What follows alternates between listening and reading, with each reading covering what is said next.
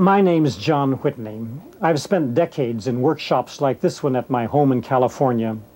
I want to show you some recent ideas having to do with my love and lifelong infatuation with the fusion of music and color in action. This is my 486 computer, keyboards, and a drum machine.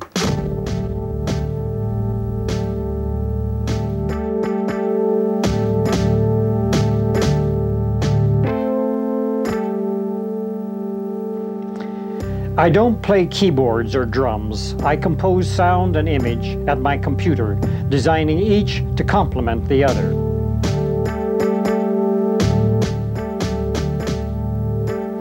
In composing both sound and image, I try to find an interrelationship, a dialogue between the parts, a dialogue as natural as the voices of a sonata for violin and piano. When voices of light and tone join in such a dialogue, I call this union a complementarity.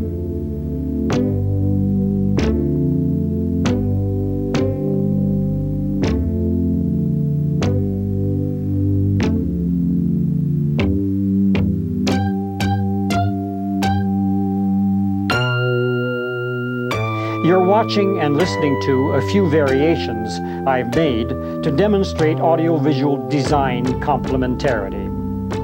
I believe musical voices can interweave with visual action as freely and timely as the counterplay of any musical ensemble. I believe visual design belongs with musical design.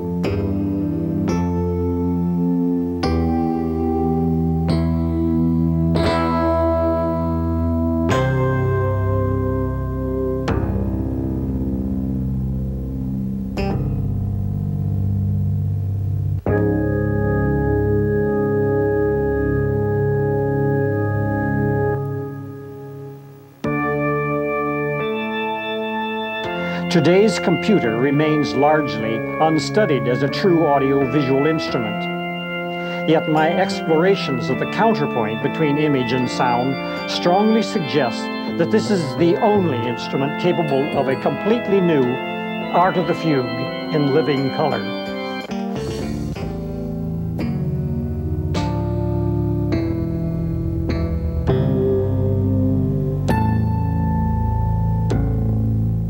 Long ago, I lived at a studio in Paris which belonged to an accomplished pianist who devoted hours and days perfecting details for his frequent recitals. While he practiced Ravel or Chopin or Bach, I exposed slowly, a frame at a time, at my first animation stand. Today, I find that my composing routines rightly compare with his piano routines, especially his intuitive refinement of detail derived from repeated, spontaneously inventive exercise.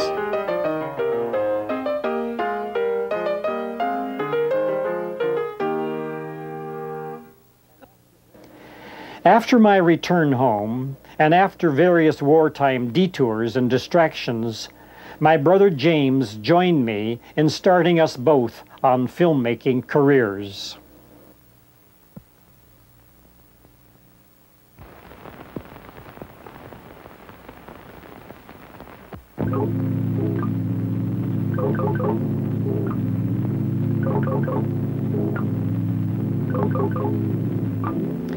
I began inventing my own audiovisual instrument before the earliest computers. I used pendulums to compose music with sine waves.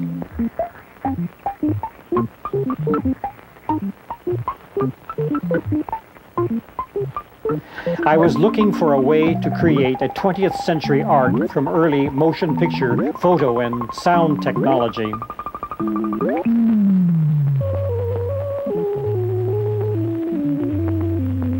I found a mechanical means to generate a fluid plasma of geometric pattern.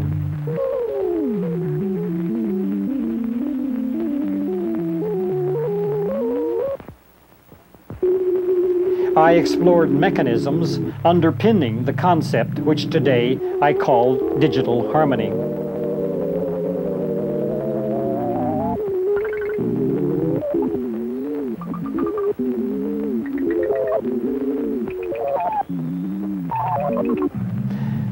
My brother and I made these films in the early 40s using our cinema equipment and this homemade pendulum soundtrack device. In 1948, a Guggenheim Award enabled me briefly to explore this uncharted world of sine wave polyphony. I was propelled by visions of utopia, which I shared with Brother James. Obviously, as filmmakers, we were outsiders inside Hollywood.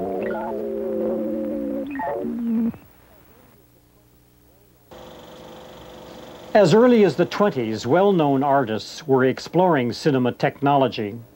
But cinema evolved from theater. I believed there must be a place outside filmed drama for a different fine art of motion graphics. I explored ideas about abstract art and film and Arnold Schoenberg's new 12-tone music theories, which had stimulated me on my first contact with modern art in Paris in the 30s. I prepared myself deliberately to create on film the dynamism implied in James's painting.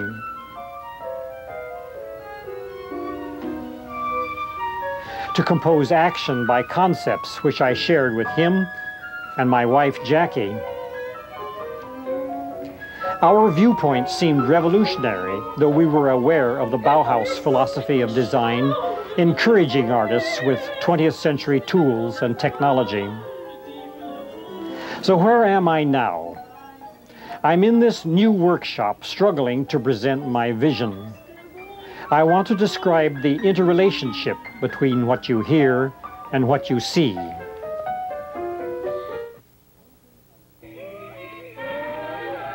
Painting and song probably found human expression well before any advanced languages. Much as the smoke of ceremonial or cooking fires filled early caves, perhaps chanting and song echoed against walls of stone.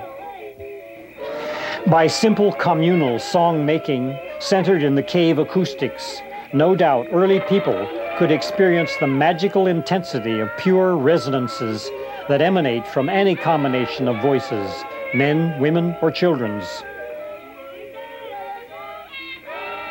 Isn't this a clue to the eternal, innate appeal of musical harmony?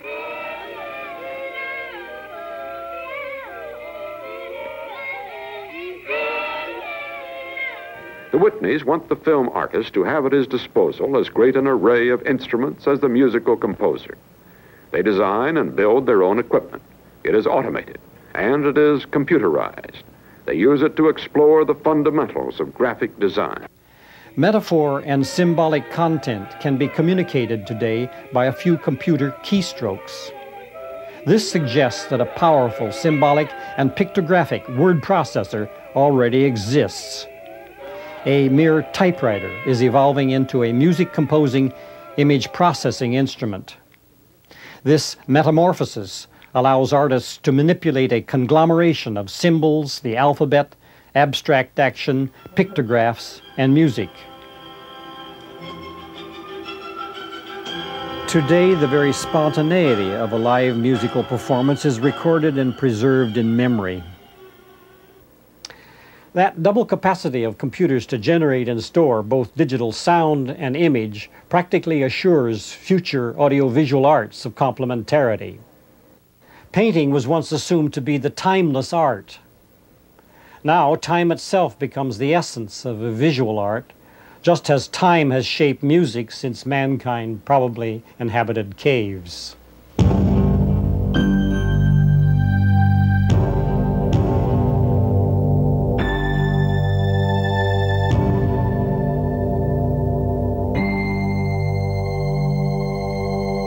Here are a few ideas behind the concept of complementarity.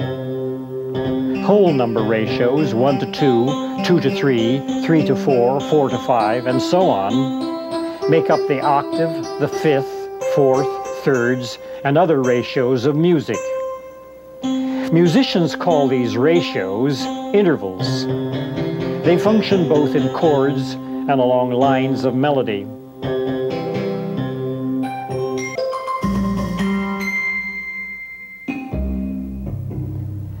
The exquisite emotional power of music flows from the stresses and attractions of these musical intervals in their infinite combinations and sequences.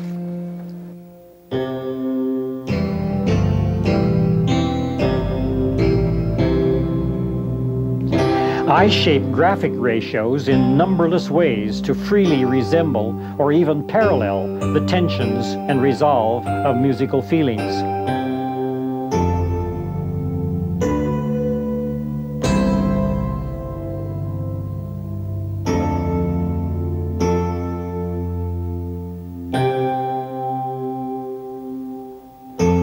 Thus, I have found a lively partnership between the intervals of musical harmony and what I call differential polar geometry. This improvisation explores visual interaction with a great piece of music of Antonin Dvorak.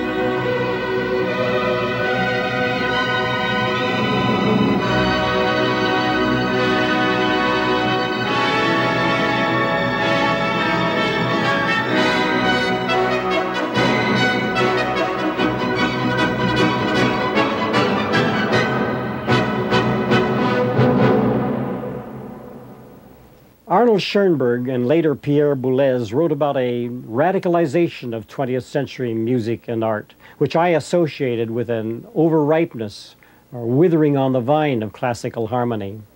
My excitement and sweat rides on discovering and perhaps harvesting fresh growth on that vine. Music's harmonic forces are both an idea and a physical fact.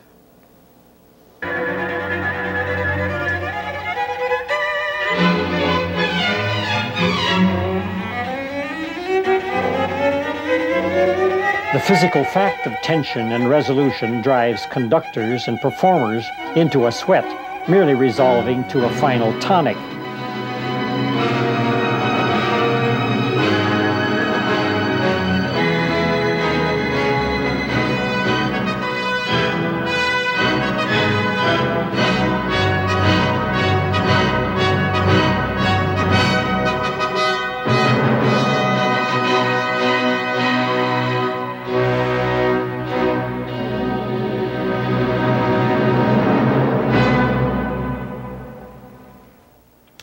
The idea of musical harmony is now augmented by the idea of visual complementarity. And this drives me to a creative sweat.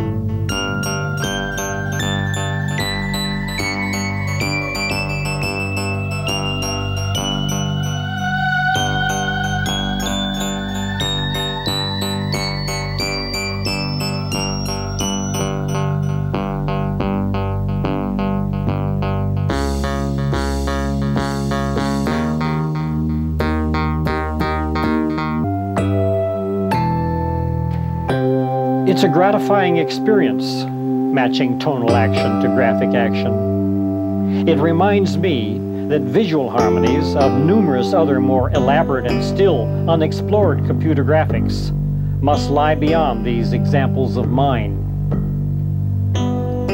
For both eye and ear perceive the stresses and attractions in the boundless resonances of harmony.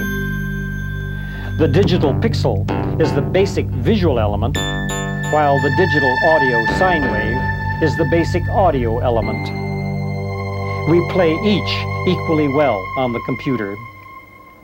This is the composing program. I spend many hours working with this program. This menu displays parameters which control the shape of the actions, their directions, the colors, and the timing of each keyframe or step of a composition. Composers write notes on the musical staffs. Here, I select the notes as well as the action. Developed with Jerry Reed over several years, our program computes and displays real-time interpolative steps between the keyframes along with the musical notes. A 6 or 7 minute composition requires 500 to 800 keyframes, which are displayed in these windows. The action and tones of a few windows or a complete work can be played back instantly by a mouse click. Often I review over and over, having the power to shape both visual and musical figurations freely and directly, changing and changing again each part to fit the whole. There is a directness in my computer program, like this hand-to-brush to eye directness of William de Kooning's painting, or the hands-on feel of sculpting. Boulez wrote in 1955, "Rarely in the history of music has the composer found himself in a more radical position. He takes on a function similar to that of the painter." I foresee discoveries ahead, not unlike those that inspired European composers again and again from, say, the 14th to the 20th centuries.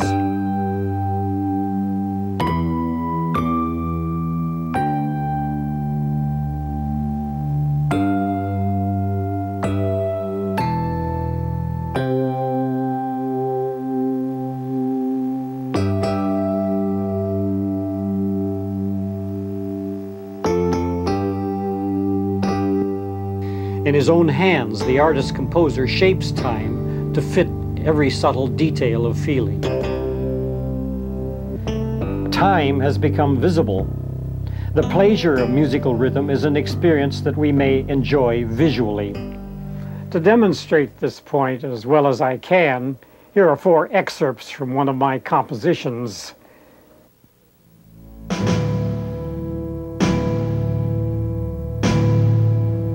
Opening drums preface this Requiem Mass for the Dead, based on a narrative account by the holy man Black Elk, who tells us about things of the other world, as recorded in the book Black Elk Speaks. His metaphorical dream imagery with its symbols and symmetries influenced my composition. My work is offered as a brief memorial to the peoples of the Sioux Nation.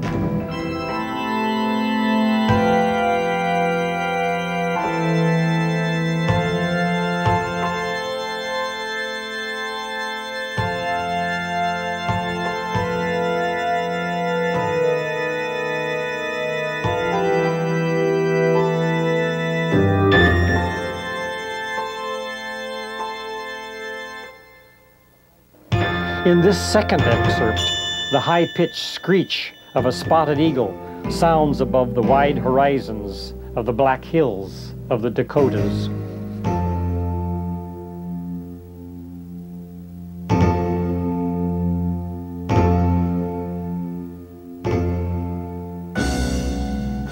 Excerpt 3. At right, a calendar stone or a medicine wheel. Variations of this symbolic action are repeated throughout my work, like the screech of the eagle and the landscape symbols.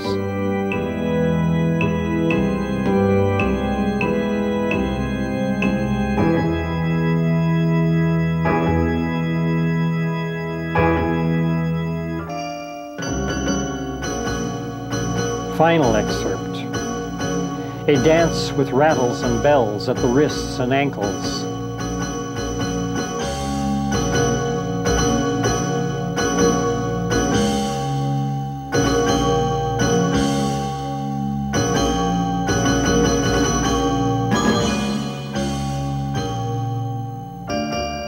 This might be a beaded leather fetish object.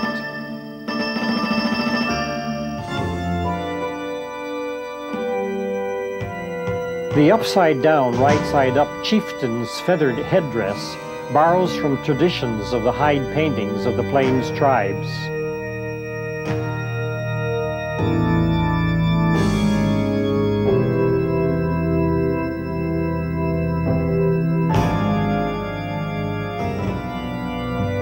Right side up signifying life, upside down for death.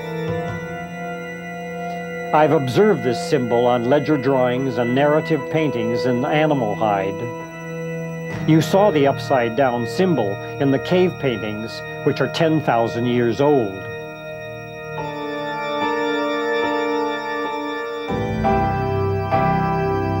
Lamentation, exile and death of a nation.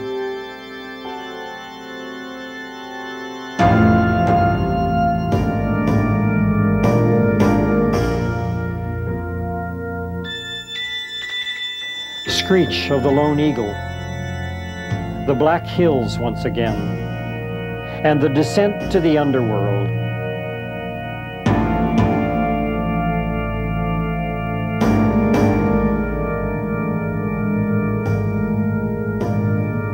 A barge to transport the dead. Ascension and transformation by the serpent of the nighttime sky.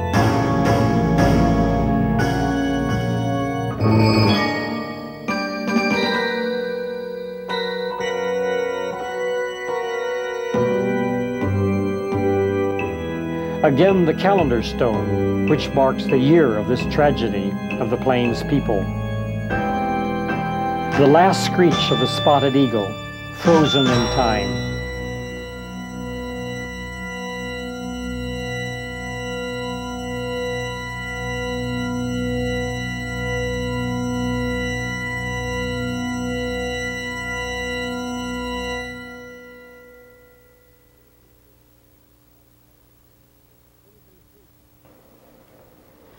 In conclusion, out of my own inexperience, I've struggled to define my vision.